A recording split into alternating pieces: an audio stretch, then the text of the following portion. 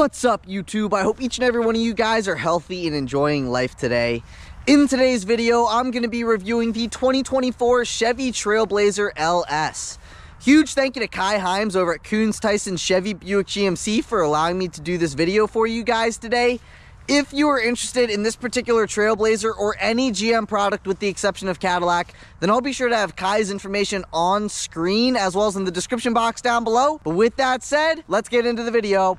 Well, because it seems like nobody else on YouTube does base model reviews, I guess that's what I'm here for. So if you have any requests of any vehicles you want to see me review, let me know in the comments down below. But just like usual, first I'm going to talk about the exterior and the performance. So like I said, this is a 2024 Chevy Trailblazer LS, and this particular one has been painted in the $395 fountain blue.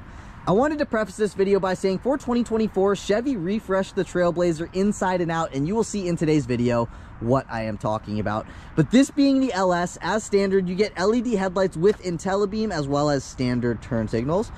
And when I take a step to the left, this is what the refreshed front end looks like. It looks sharper, it looks more sporty, and this being the LS, you get a satin black front grille with that chrome grille bar, and obviously you notice your Chevy bow tie at the center of that. And then coming down just a little bit more, you get a satin black lower fascia and 7.5 inches of ground clearance, and that lower fascia leads into your satin black wheel arch moldings.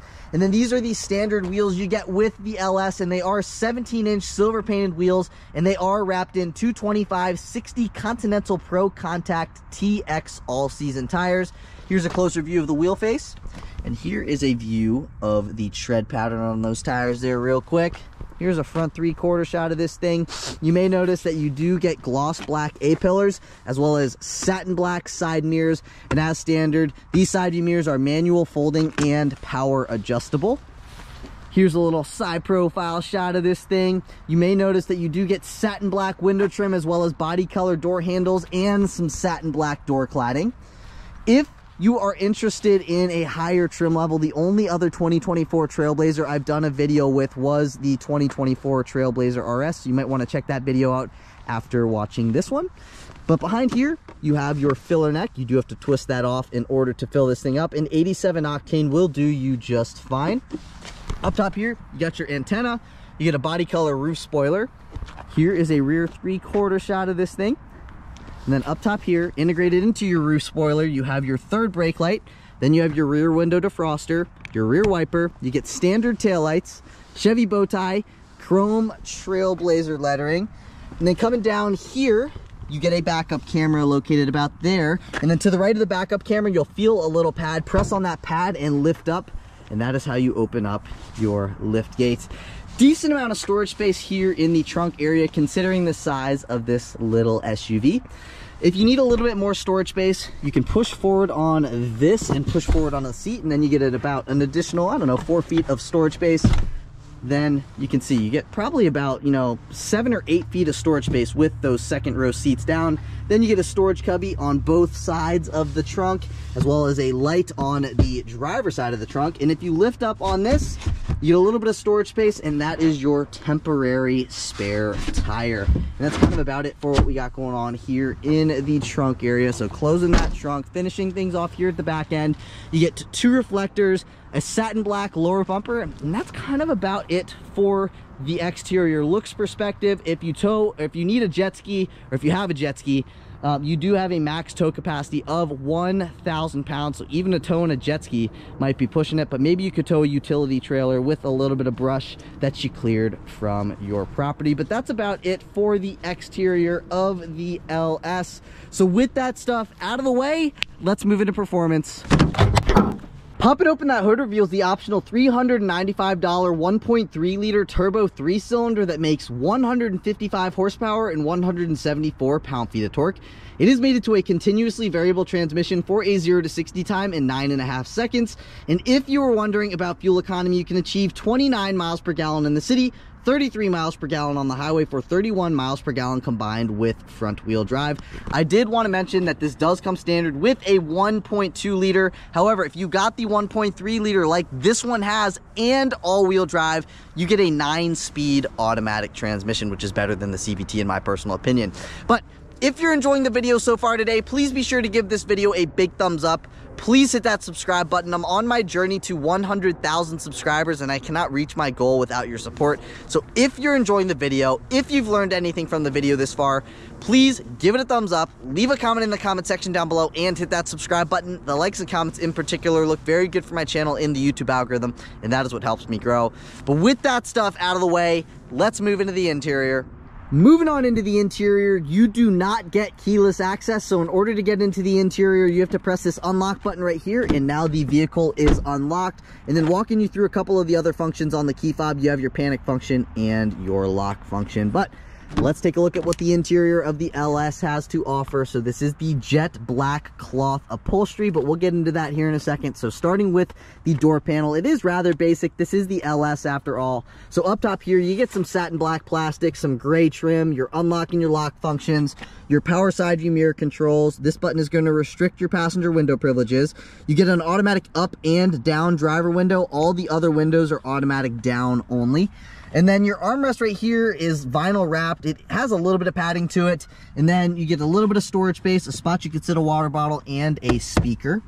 You also get a manually adjustable driver seat, a manually adjustable passenger seat. This is what these seat controls look like. This is what these seats look like. Now let's step into the interior and see what the rest of the interior has to offer. So you may notice what's new for 2024.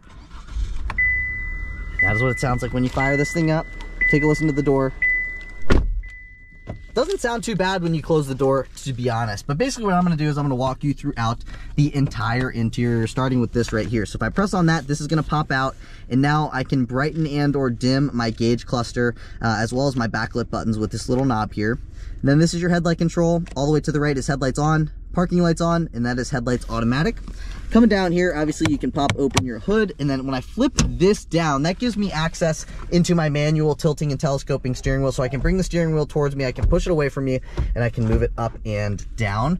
That's kind of nice because on the base model Chevy Colorado, it's only a tilting steering wheel, manual tilting and steering wheel. You have to step up to a higher trim level in order to get the telescoping. So that is definitely nice. But now let's take a listen to the turn signal. That is what the turn signal sounds like. And then that button is going to turn your automatic high beams on or off. Zooming back out, this is what your steering wheel looks like. It is a vinyl wrapped wheel, and just like any other vehicle, you have your horn at the center. So let's take a listen.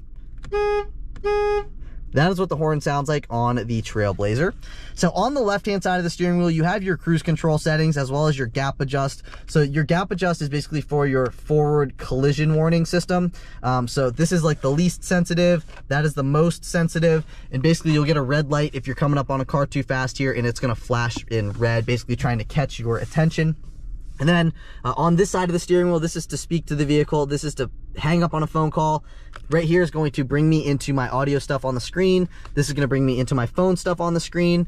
And I'll get into that stuff here in a second. But this is your windshield wiper control stock. And now I guess we can move into our gauge cluster. So this is an 8-inch digital gauge cluster. This is what it looks like. And up top here, you get your compass, you get your fuel gauge, your fuel range down there, digital speedometer readout, you got your tachometer, transmission status stuff there, that's your cruise control stuff. And then over here, that's like driver assistance stuff. That is your coolant temperature gauge and the odometer. Now, again, to navigate throughout this screen, you can either go into your music stuff or you can go into your phone stuff. Other than that, there's not much of adjustability with that gauge cluster. Then you do get a physical volume control knob, which is definitely nice to see. And then this is your 11-inch infotainment system with wireless Apple CarPlay and wireless Android Auto connectivity. So right now my phone is connected to it. We'll take a look at Apple CarPlay. It's basically full screen Apple CarPlay, which is definitely nice to see. And then when you click that home button, it brings you back into your Chevy screen. So on the left-hand side of the screen, you have your different shortcut buttons into your music, Apple CarPlay. This is like vehicle information stuff, so you can see your maintenance. You get your trip stuff. Then you got your different auxiliary gauges and your maintenance stuff with the tire pressure, oil life, swiping over. And then you have your engine air filter life. And then really not much going on with this screen either. You get your wireless Apple CarPlay stuff, wireless Android Auto stuff, and then this also does come with a Wi-Fi hotspot. So let's say you have a kid, and you are going on a long road trip and your kid has an iPad. Well, you can actually connect your kid's iPad to the vehicle hotspot, so then they can watch YouTube while you're driving down I-95 or whatever highway you're driving down. So that's definitely a nice feature, and I like to see that on a base model. Then you got your different system settings here. You have your vehicle settings as well. You can see all these different vehicle settings, like your lighting settings, all of these different settings. And then you have your different apps. And that's kind of about it for that screen, other than the time and the temperature. Then you get 2 HVAC vents. You have your hazard button, single zone climate control down here. That's what the climate control stack looks like. Then you get a USB-A port, a USB-C port, a 12-volt power outlet, and a little bit of storage space down here. You could set your phone down in if you wanted to. That is an iPhone 14 Pro Max, and it fits down in there, no problem. Then you have these buttons here. So this is going to turn your auto stop start system on or off. This is going to turn your lane keeping system on or off. This is for traction control on or off. This is going to put you into your sport mode. This is going to put you into like your wintry driving mode. And then click it and then it goes off. So now you're just in normal mode. You get 2 cup holders here. This is a spot you could set your phone if you wanted to, but my phone's just a little bit too big to sit in there. So if you had like an iPhone, 14 Pro or 15 Pro, it would fit in there. But this being the Pro Max, it does not fit in there. But you can set it like that, so it does fit. But you do get an electronic parking brake. In order to engage the parking brake, you just pull up like that. And if you wanted to disengage the parking brake, you push your foot down on the brake, push against that, and the parking brake will disengage. And then coming over to here, if you wanted to go into low, you go all the way back, and then this is to upshift and or downshift. So this is up, this is downshift, and that's it for that. You get a little bit more storage space here. You get a padded armrest, it's vinyl wrapped, and opening this up, no connectivity down in there, but I'd say, probably about 9 inches of depth in there, and then probably another 8 inches of depth this way. And that's kind of about it for what we got going on down in there. We'll close that back up and move into our glove box. This is not a lockable glove box, but you get quite a bit of storage space in that glove box, and this is a massive tow hook, and that is what your tow hook looks like. Pretty cool. But yeah, good amount of storage space in the glove box considering the size of this little SUV. Then you get your rear view mirror. You get your OnStar stuff up top here. This is going to let you know if your passenger airbag is on or off. These lights are halogen. And then this is whether you want the lights to turn on or not when you open up the door. So when it's flush like that, when I open up the door, the interior lights will turn on. If I have it clicked to the left, now when I open up the door, the interior lights will not turn on. And then if I click it all the way to the right, that is your instant dome light on button. It turns on both of your interior dome lights. And then moving my way into our visor, you do not get vanity lights, but you do get a vanity mirror. And then let's see, does this slide forwards and backwards? No, this is fixed in position. So that, what you see is what you get. It does not slide. But, I'm gonna pop that back into position.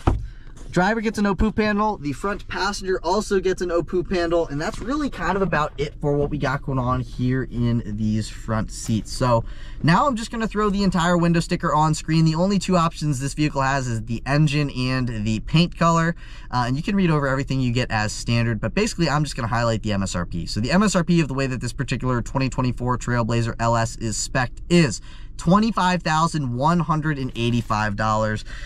So comparing this to the Trax, really it comes down to personal preference. I feel like this is around the same size as the Trax. It might be a little bit bigger. So I don't know. You can compare which one you like the looks of better, which one feels better to you on the interior, but they feel very similar to me. But I want to show you what we got going on here in the rear seats before getting into the driving portion of the video. So opening these up, again, you kind of want to grab the seatbelt first and then close it, so then the seatbelt doesn't get caught up in there. But I don't really care if it gets caught up on that side. This is what these rear seats look like. You do not get a center fold down armrest. This is what the door panel looks like here at the rear. Very basic. Again, you get an automatic down window, but it does not go automatically up, but the window does go all the way down, which is nice. Then you get some storage space in the door panel and a speaker. Stepping on into these rear seats. I do believe that this is a fold flat passenger seat. So this guy on a road trip, let's say, you know, you have your kid in the second row, you don't have a front passenger. This seat will fold flat and you can basically use it as a footrest. But you do get a seat back pocket behind the driver's seat, as well as a seat back behind the passenger seat. O-poop handle, a spot you could set your dry cleaning. And on this side, you only get an O-poop handle. You do not get a spot you could set your dry cleaning. And then you have your dome light back here as well. And speaking of leg and knee room, I've got actually quite a bit of leg and knee room. Here's another view of my leg and my knee room. And then when it comes to headroom being 5'9", I've got quite a bit of headroom left over. I'm actually kind of surprised, but you know, we've talked about the exterior, we've talked about the performance, and now we've talked about what's going on here in the interior. So I want to see what this thing's like to drive, as I'm assuming you guys do as well. So I'll see you guys in the driver's seat. All right, now on to the driving portion of the video. Take a listen.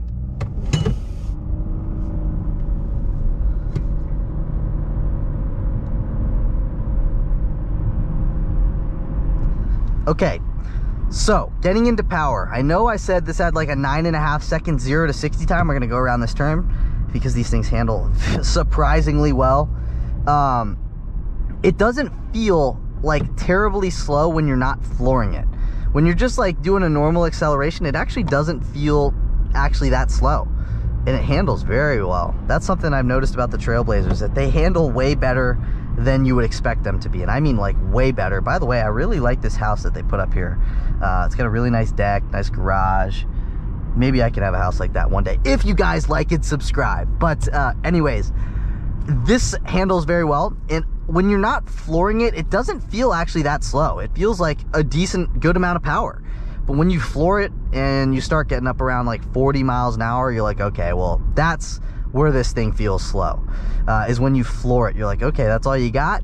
But if you're just doing normal, regular accelerations, like if you're buying this car, you probably will be doing most of the time, you'll be happy with the power here.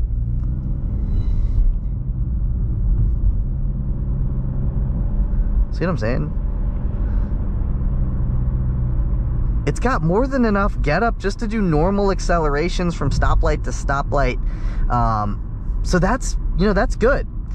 You don't always need to have a whole bunch of power, but we're gonna test what the power is like here on the highway.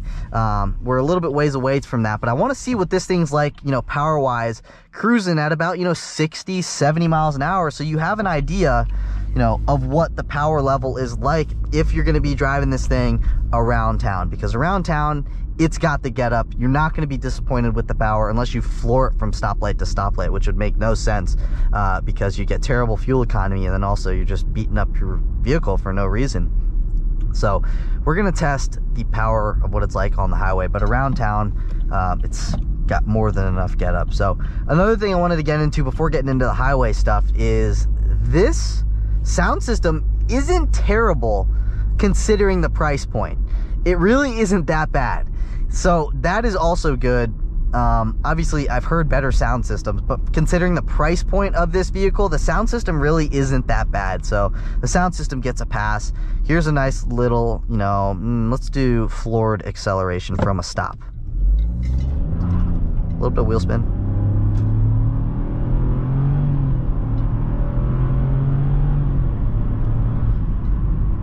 Honestly, it doesn't feel like anemically slow. It's not super fast, but it's not like anemically slow. Like I felt anemically slow before, and this isn't quite that bad. Also, I didn't mention this, but you do get your volume controls behind this side of the steering wheel, and your tuning controls behind this side of the steering wheel. Figured I'd mention that now. Here's just a regular highway acceleration with a little bit of extra beans.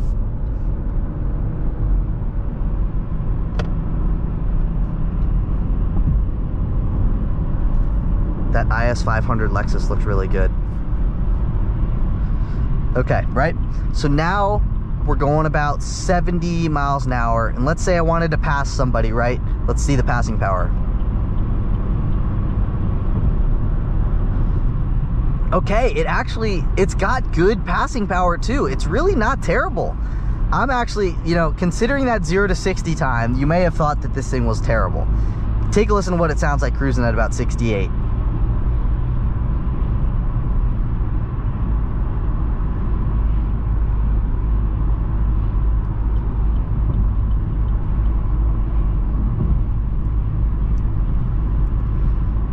Also cruising at about 70, almost 70 miles an hour. It's actually like pretty quiet here on the interior. So yes, this interior looks pretty basic, right? Yeah, we know that. But when it comes to power, it doesn't have the most amount of power, but it's got actually decent highway acceleration and decent passing power as well, all things considered. And then it's actually pretty well insulated from the outside world, as well as handles really well. By the way, they're talking about putting a casino right here, which would be absolutely terrible. I really hope that they don't do that.